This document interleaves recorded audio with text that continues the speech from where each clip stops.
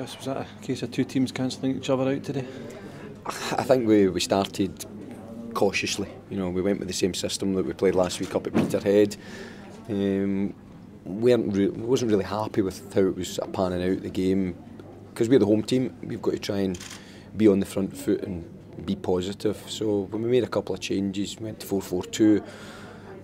I thought we were the more likely to create the better chance. It was just a little bit of composure that was lacking. That final ball, which we've got to work at. You could see that the players were a little bit nervous, because of the situation that they're in at the moment. It's just that little bit of confidence and taking care of the final pass to create a better opportunity for us. Been doing a bit of work in set pieces since you came in? We've just told Blair, with the quality that he's got, to take a little bit of care with his delivery, and he certainly did that today. His balls in from set pieces were outstanding, but there's still more work to be done because we need to get on the end of it. So no, the quality was there from the delivery. I thought we were just giving ourselves a little bit too much to do. Our starting position should probably be closer to the 6-yard line, so that we're getting attackers going into that area. But you could see that the little pieces that we've worked on in the short space of time, the boys are listening, and trying to take it on board. What pleased you about today's performance?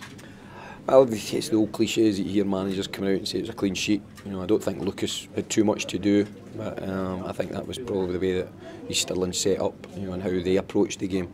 I think what we've got to try and add in is just a little bit of cutting edge in the final third, and if we can get that into our game and the confidence within the players to do that and just take that little bit of care, we'll create better chances. And you've had a very positive reaction since you came in? Oh, the players have been outstanding. I'd seen them earlier in the season as well.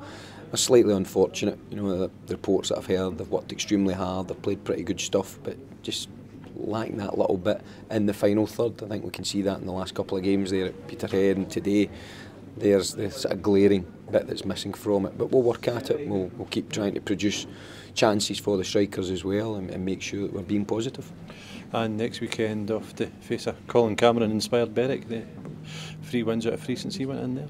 Yeah, they've got a good squad of players. Colin's obviously come in there and made 1 or 2 changes. We've had somebody at the game this afternoon, so we'll sit down and analyse the report that we get. But we've got confidence as well. We've lost that 1 goal. We've tightened things up. We've maybe been leaking goals quite readily. Earlier in the season, we've tightened things up. We've now got to try and add a little bit to the final third of the pitch.